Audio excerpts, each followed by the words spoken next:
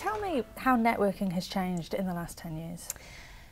It's basically, networking came from, the old way to network was about going to an event, whatever you want to do, and it was about shelling out as many business cards as you possibly can. And it was, sure, get to know as many people as you can, and it was very much a what's in it for me attitude. Because really, giving someone a business card isn't a relationship, is it? Well, it's not, no. And networking now is more about formulating those relationships. And it really does depend on the depth of relationship, that's how networking can work more effectively for you. Yeah. So you're the operations manager for Venus Network Group, and that's just for women. It is. It's a networking community for women in business. Yeah. So why have a specific network just for women? Because we figured that that's our unique point of difference, and there are plenty of other options for men and women, and Venus is different because it is about celebrating the feminine way of doing business, and that's about collaboration instead of competition, and it's less about what's in it for me and more about how can I help you, what are you looking for in your business at the moment. Yeah. So what would your tips be for somebody going along to a networking event? Oh, absolutely get intentional. You know, so much of what we do is automatic, and very rarely do people go along to an event and go, right, this is what I want to get from this event or this experience. And so I would definitely say, set your intention and think about your purpose. So what do I want to achieve in the next half an hour, 3/4 of an hour, whatever you want to do, and set those goals so that they are achievable goals. Instead of I'm going to get my way around 50 people in this room, it's about I'm going to meet 3 new fantastic contacts that will form mutually beneficial relationships. Do you think communication skills are getting worse because of technology? I think it's about adapting, and I would like to say no, but perhaps that the fact is that people rely more heavily on technology to communicate, and there's just too much that's missed. There's too much that you can't pick up with body language or, you know, the vocal aspect of your communication as well. Yeah, there's no substitute, is there, for seeing somebody face to face, looking into their eyes. You know, I guess we make different judgments when we see a person. Absolutely. Honesty, integrity, the trust value, and that's when networking needs to be really powerful. When you know someone and like them and trust them, it's much easier then to refer them, because let's be honest, we talk about the experiences that we have in business, and when someone's really helped you or you've had a great experience, you're going to talk about it.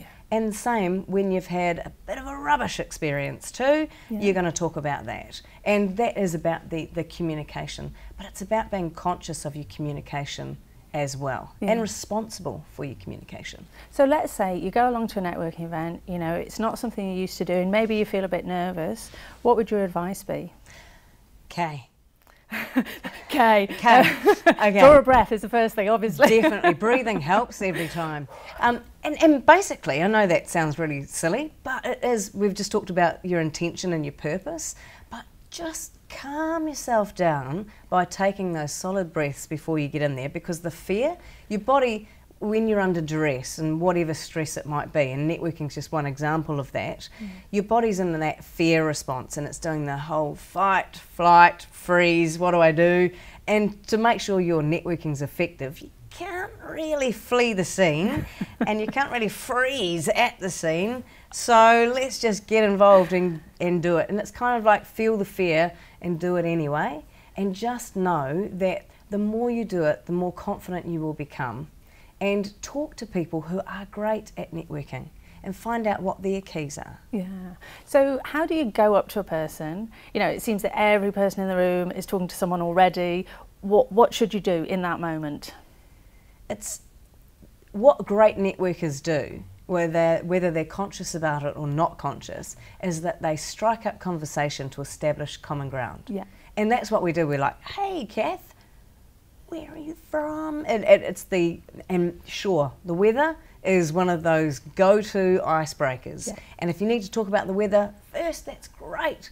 But then make sure that you're prepared with some keys that you can move from weather into, so tell me, why do you love what you do, Cath?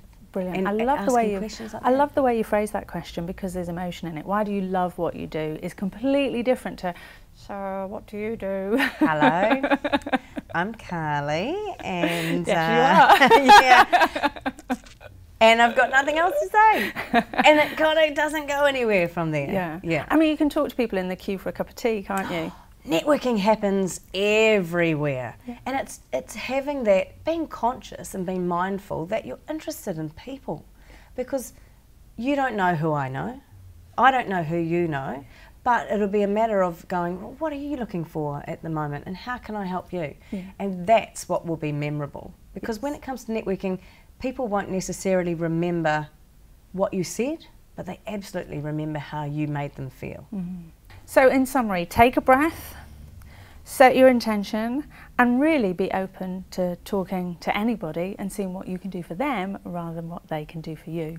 Absolutely. That will have a profound effect on your confidence when networking, and also the effect of growing your own business. Fabulous. Thanks for all that advice, Carly. A great pleasure having you here today. Thank you.